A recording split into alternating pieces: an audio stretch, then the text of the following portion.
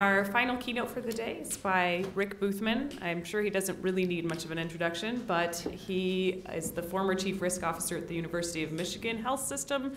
He basically pioneered this approach, and he's been doing it for over 15 years now, so he's going to tell you what he thinks he has learned. So welcome, Rick. Thanks, Melinda. And thanks for having me back despite my faux pas and bad things that I've done in the past. In fact, I have two disclaimers. How do I advance this? Just hit the button. Oh. Okay.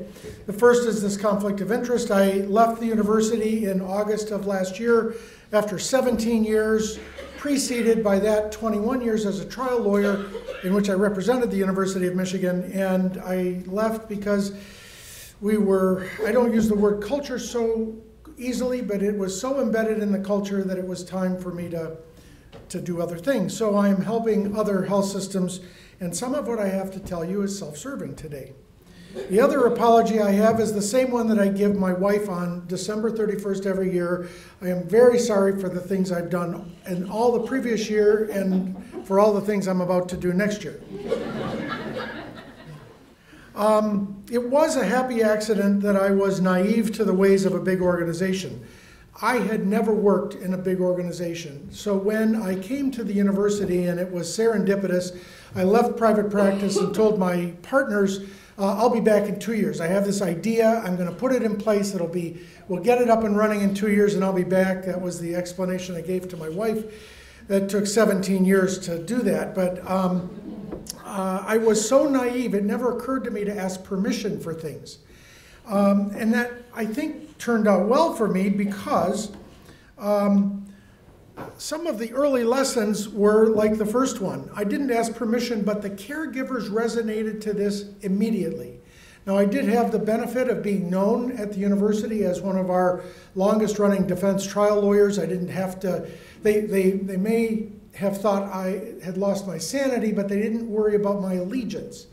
And that was important, and it is important when you wade into this, and this will sound a little inconsistent with the other things that I've said today. But I think you have to pick a side when you're first starting, because you're walking into a highly adversarial environment, an environment in which people haven't known anything else. And if I had come into the university and said, I'm a patient advocate and I'm here to do the right thing, I think I would have lost everyone. Instead, what I said to our caregivers in that first year was I made 62 speeches, and I got on every departmental meeting I could get on, and I said to them, I am here for you always. And I'm here, more importantly, to reinforce the clinical mission, knowing full well, of course, that by reinforcing the clinical mission, patients would benefit. But I said to them, I don't serve you well by defending care you're not proud of. I don't serve you well by protecting dangerous practices or dangerous caregivers, and I certainly don't serve you well by pushing you down the road to litigation. So as far as the short-term goal went, the message constantly was, we need to be honest as an investment in ourselves. We need to be honest and take control over this narrative in a brutally honest way if we have any hope of never doing this, whatever this is, again. I think that is an important lesson to be learned, because it's too frequently, I see, when people enter health systems trying to set their own ethics way up here. When you're that obstetrician sitting worried that maybe you delayed a C-section a little too long and you just delivered a floppy blue baby, and you start to worry about the myriad concerns that come descending through your brain, everything from, oh my God, nobody else has ever made a mistake in the world, I don't have enough insurance, I'll be held up to scorn, all of those things. I don't believe that you can start with this high-flown ethical thing. You have to start believing that by reinforcing the truth and honesty and quality of that clinical mission, patients will benefit. That was, I also wasn't bound by accepted divisions between risk and claims and safety. I didn't know anything about that. As a trial lawyer, I was always focused on the clinical content of every case. I had no idea about the political divisions, and it didn't occur to me until a couple of years later that when I said the best risk management is to not make a mistake and the second best is to not do it again, I was stepping all over quality's toes. But they never talked to each other, and it was the most mystical thing I'd ever seen, where how could you devote yourself to high quality healthcare and not learn all of the lessons that were coming from people who got hurt. That was a surprise to me, and I was glad, frankly, that I didn't know about that ahead of time. Now you can't avoid asking permission, but you can and must connect and resonate with the clinical staff. And I don't care what kind of clinical staff, it really resonates with physicians, because physicians bear, I think, a disproportionate brunt of this so-called malpractice crisis. Usually when a nurse makes a mistake, the institution gets named, but often the nurse doesn't. That's not true for doctors, and I think doctors really need to know why you're doing this. The hardest part of this, and I've now worked with several health systems, the hardest part is mental, not operational. The hardest part is to say to that lawyer who is accustomed to working on claims and gauging his or her success by how much she was able to settle a case for. The hardest part is to say, you need to play a key and pivotal role in the accountability of our culture. You don't help anything if we hurt somebody and we dodge that bullet and walk away. So we have to see it differently as lawyers, and I think that that's really important. Big lesson that I had to learn. Operationally, one of the biggest risks or biggest things to pay attention to are the embedded assassins. It's amazing how many people have a self-interest in maintaining the status quo, either because they're insecure and they're scared to death to make the wrong mistake, or they actually, like your defense lawyers, and I don't mean to castigate defense lawyers, I made a nice living at it myself, but they are only getting paid if they're billing hours. We need to think differently about our relationship with them. And I've done that at least in one client that I'll describe a little bit later. Operational lessons and takeaways. Risk management is not valued. Period, not valued. To the day I left the university, I fought with HR to get the salary structure where it needed to be. They kept benchmarking small community hospitals or risk management operations, which were little more than janitorial services. And I could never get them to understand that what our staff was doing was easily on par with the best defense lawyer workup in the world, only they were doing it in 3 months or 2 months or 1 month. And that really was hard to deal with that. We attracted a lot of staff who were dedicated and really committed to the mission of our risk management office. And to their credit, I suppose, they took less money than they deserved, but it's a hard job, it's a highly skilled job, and I never, ever was able to break that. That was a problem right to the day I left. The signal difference between the success and failure has to do with anchoring the mission.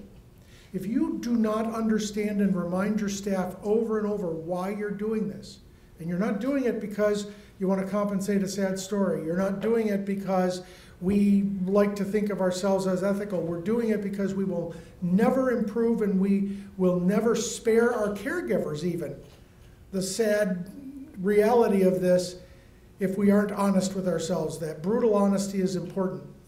So we had asked ourselves over and over again, why are we doing it? Does this help or hinder the mission? What happens when you have a patient who comes in and says, or you realize that patient doesn't even realize they have a claim? We reached the point, and it may seem a little nutty, we reached the point where we compensated over 20 people who couldn't sue us, whose statute of limitations passed.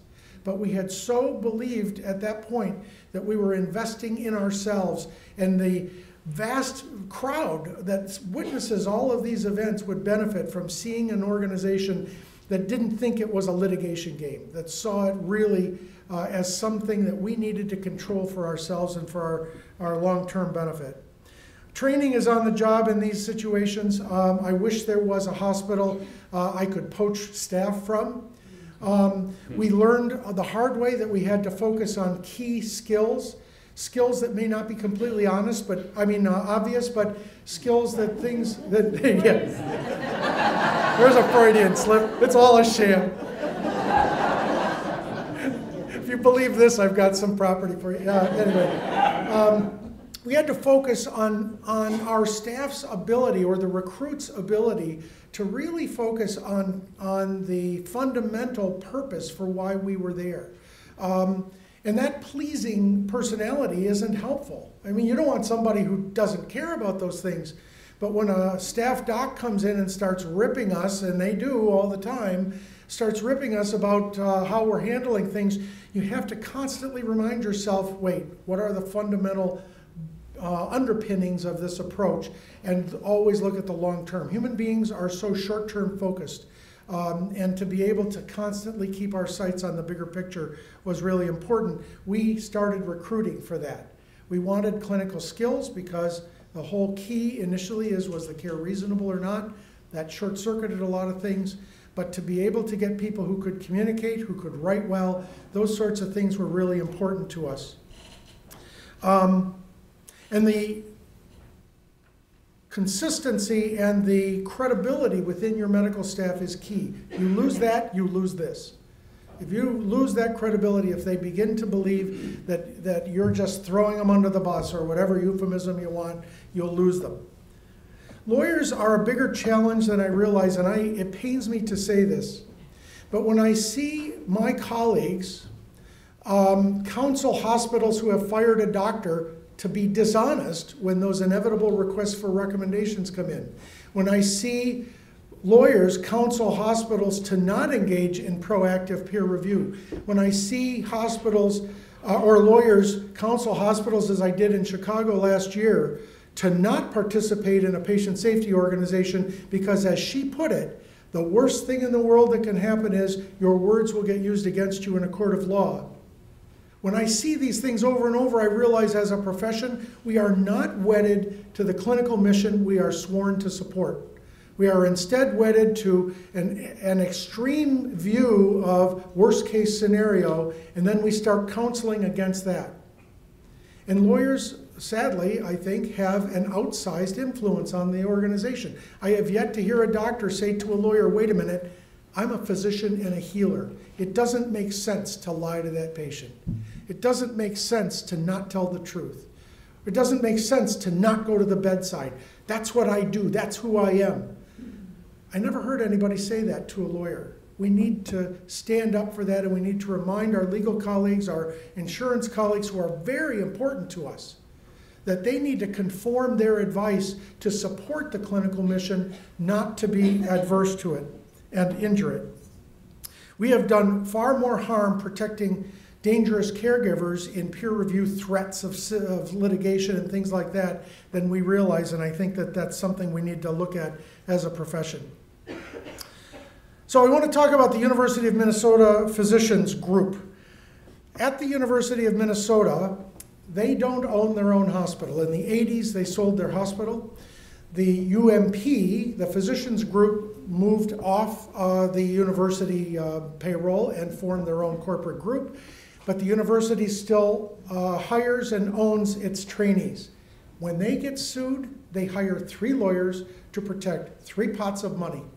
On paper, this should have been a complete failure. I was hired, and they approved my telling you this story. I was hired by only the Physicians Group, who said we don't have control over incident reporting, we don't have control over even the patient at the bedside, we don't know how we can, but we are really committed as a caregiver group to do this. It should have failed, and instead it's been a wonderful success, actually in the short term. And they also did other environments. So they were in multiple hospitals, not just one hospital group. All of their partners were skeptical. Nobody said no. Some of them even said we're already doing it when they think that all they were doing was selectively settling a case here and there is the it. But every one of them was skeptical in some way and were difficult. But we instead said, no, we can pull this off. And the statute of limitations in Minnesota is 4 years. When I looked at their claims history alone, the average from the occurrence to the resolution of a lawsuit at some point was in excess of 6 years. Can you imagine? That's an eternity hanging over your head if you're an injured patient or you're a caregiver worrying about it. So we met the organizational fear head on. the first thing we did was clarify the goals and have to say this over and over and over with the leadership. Here's why we're doing it. Is it helpful to you to reduce your claims cost but protect dangerous people or dangerous practices? We were very motivated, and as it turned out, I think it was, I didn't think it was initially, but it was actually a benefit to have a care provider group as a client rather than the whole group, because they understood and it resonated with them right from the beginning. We started by mapping their present state and inventorying their resources. You heard Michelle Mello say only the University of Michigan doesn't believe, she means me, doesn't believe that you have to add a lot of resources to do that. I think you can do it tomorrow.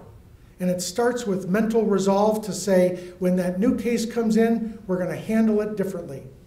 We're going to get to that patient, we're going to embrace the caregivers, and then we're going to stabilize that clinical situation, and we're going to treat it honestly from there. You don't need more resources to do that.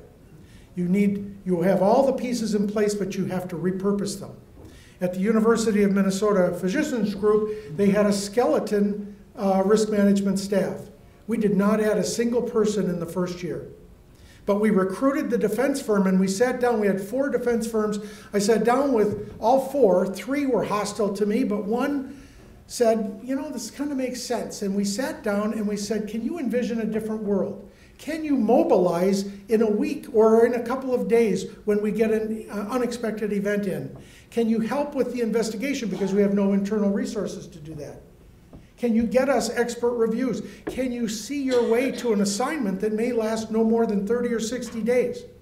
And we're actually talking to them now about a completely different pay structure. Not one that rewards hours churned, but one that rewards value on the case. And that's not easy, but we're going to pull that off. They were on board, and it's been wonderful. We created handoffs and triages, and we worked very carefully in that workflow so that everybody was on board. And we will probably, instead of building this out internally, we will probably keep them as an integral part of this. We also had to set the proper metrics. If your metric is lowering my malpractice cost, then you will be tempted to cheat someone, or you will be tempted to put your head down and hope that somebody doesn't know they have a claim. Or you will be tempted not to talk to that patient who has an injury not worth $500,000, which seems to be the threshold now, at least in the Detroit area, $500,000 before a lawyer will even talk to you. So you've got to get your metrics. Your metrics reflect your priorities, and your priorities have got to reflect something bigger than driving your costs down. We worked with, in terms of the metrics, they did not have good good data analytics. What they did have was a contract with a commercial risk management group that would just produce a year-end report on their claims every year. They were excited to expand the list of metrics once we sat down and educated them, and they're doing it for nothing. They think they're going to be out at the forefront of this from a commercial perspective, and I'm happy to let them believe that. We started in February. We started in January and February. Really, by September, they had already done more than 40 cases. And this is an organization, again, that didn't own its own hospital, didn't have a big elaborate bunch of resources, and didn't add a single FTE.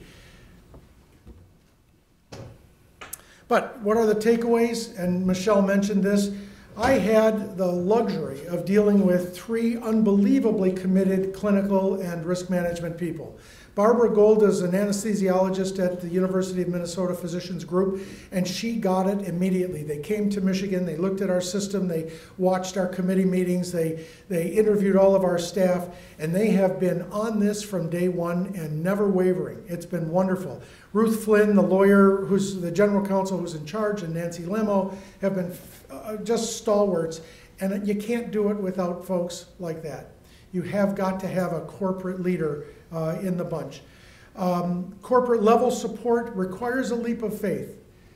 CEOs, CMOs will understand it intellectually.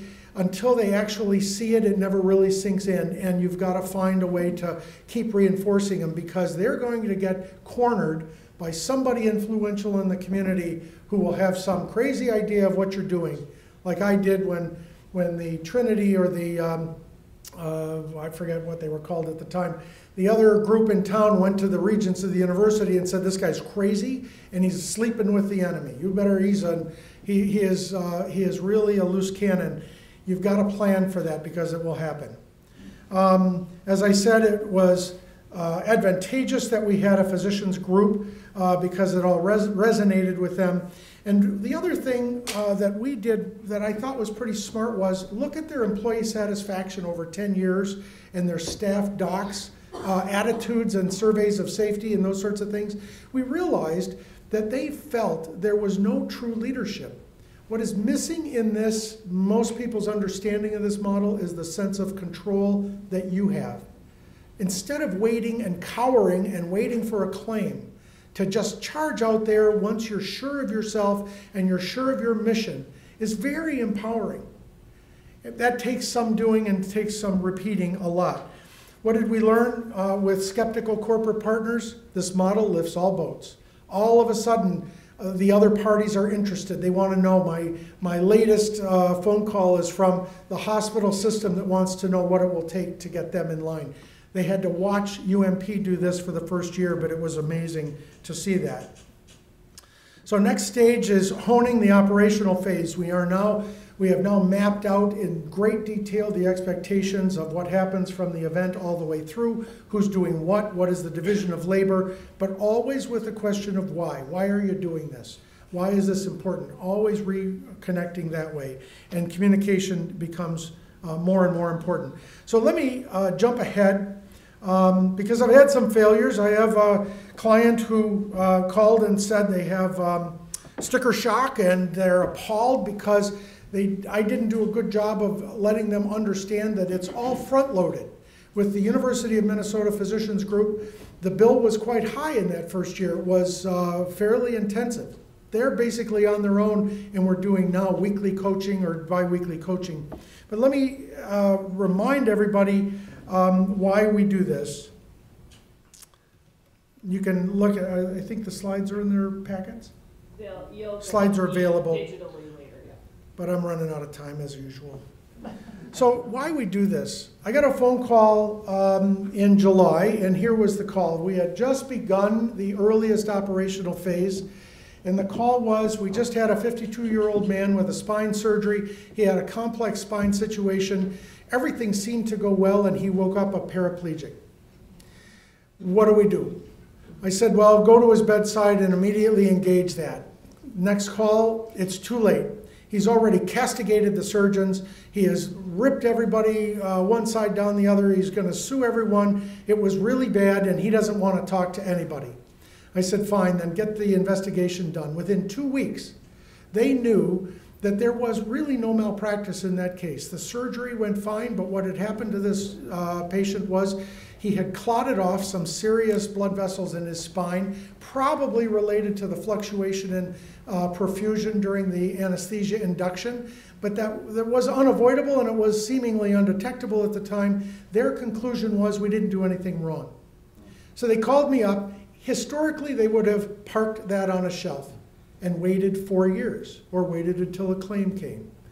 I said, okay, next step, call the guy back.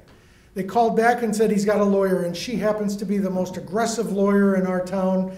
I said, then fine, call her up and say, we realize you've asked for records already. If you're going to take this case, we would love to work with you. In fact, we've already investigated this. We'd be happy to share all this with you. And they said, no, are you kidding? We're not going to do that. I said, it gives you a sense of control over that narrative. Let her know. So they drafted a letter, and the first letter they drafted was extremely defensive. It was basically, you don't have a case, we're this, we're that. And we changed it dramatically to say, we have looked at this carefully and we really welcome your input because we never want this to happen to anybody else. And for the life of us, we cannot find what we would have done differently. We don't think we made a mistake, but we really want to know. And that's the way that letter went out. They got a return phone call, and it was as histrionic as you might think. It was basically, I'm going to rip your heart out. There'll be the biggest verdict in this city. It went on and on and on. And they called me up and said, I think we made a terrible mistake. We should never have done this. I said, no, share. They had 1 or 2 expert reviews left. I said, share those reviews with her. And again, welcome feedback. That was the end of July, beginning of August. At the end of September, I got a phone call. And it was the risk manager who said, let me read you this letter. They had gotten a letter from the lawyer, and the letter said, thank you so much for sharing your investigation and sharing your expert opinions. I've had it thoroughly reviewed, and my experts agree with all of your experts. I have counseled the client that I'm not taking this case. I have counseled him that he can get another lawyer. And the truth is, we have only one request. He would like to see the 2 surgeons and apologize. He would like to say to them he is so sorry he fired them, and he would ask them to take him back. Isn't it remarkable? Why do we do this? It's not a case in that situation that ended in compensation. We can't compensate every sad story. Medicine is inherently risky, and you can't control the risks. But what a sense of peace it brought to that man. I then got a letter from the 2 surgeons who said, we have been down this rodeo before. That's the way it started. And the last few times it hung over our heads for 10 years. They said, I can't thank you enough for allowing us to have a voice in this and be heard before there was a claim. That's why we're doing this, to be able to glean whatever lessons we can and speed that acceleration, but also on the human short-term end. All of these people who are, it's so humbling to watch this human drama play out, but to be able to say to them, that explanation, that sense of caring, that business of we're still here with you, even though it didn't go well at bedside when he screamed at his 2 doctors. And I don't blame him. I have no idea how I would behave. But to be able to show that compassion and stay with the medical mission is all of it. So thank you very much for listening to me year after year. I'm sorry I blather on and on. But if you have any questions, I'm happy to take them now or later.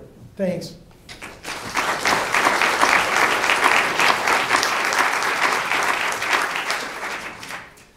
So thank you, and good afternoon. I'm Ashley Yeats. I currently hold the baton as the chair of MACRMI, and I'm thrilled to have been in this role since 2012 when Ken Sands at BIDMC asked me to get involved in this CRP thing, which was how it was received by me at the time. I was about 1 month into the role of being Chief Medical Officer, and I have to say 9 years later, this is probably the most rewarding thing I've done in my career. Guilty, Afraid, and Alone. That was 2007. I'm not sure if Sigal's in the room or not. She is, there she is. That came to my mind when we were talking with our patients earlier in the panel discussion, and they talked about the guilt that they felt. Maybe they should have said something differently, maybe they should have done something differently with their family member. I think you know that you're doing this program as part of the culture and fabric of your organization when you are overcome with emotion in meeting with these patients. I am from a small institution. The comment that Michelle made may very well have come from my hospital. And being in a small institution and wearing a lot of hats, I oversee risk, I oversee safety, I oversee healthcare quality, and I lead the medical staff. And it is about peer support, and it is about doing the right thing for our patients. And I think it's about being able to sit there and hold the pain and the grief and the sadness, not only of the patients, but of the providers. And so we talked in the Gray case about the outcomes, and the outcome is actually sitting there and holding that pain for people.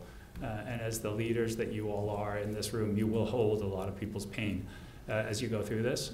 But at the end of those events, in 2 very contrasting cases, the case where there was a clear error and the case that was gray, I think you know you've done the right thing when everybody at the end of that meeting leaves the room feeling just a little bit better, even though we realize that feeling better doesn't always mean bringing somebody back.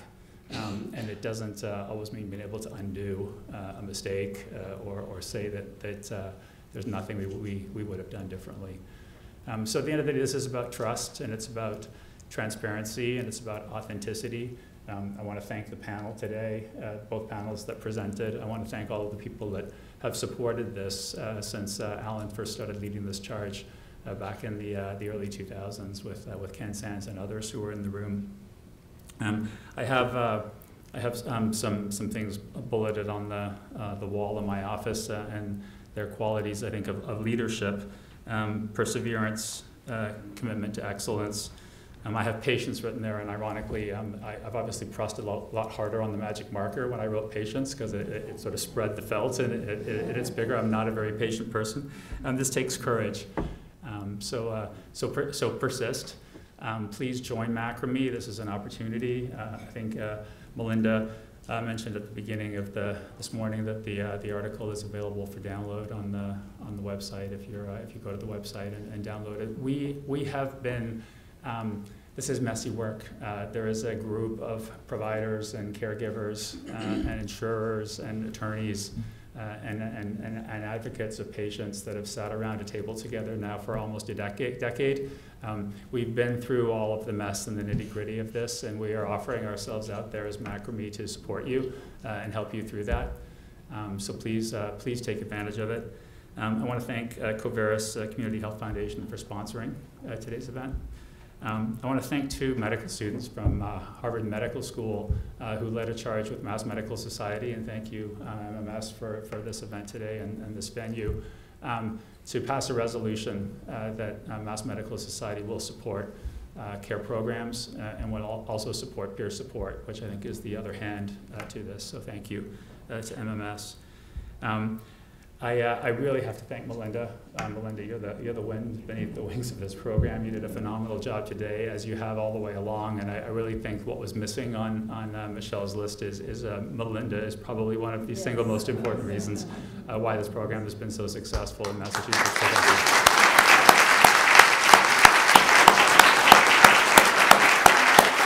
So please join us for lunch in the lobby and networking. The MACRMI members all have red dots on their name badges, and we're happy to take questions or hear your reflections on what you've been through. Have a wonderful day.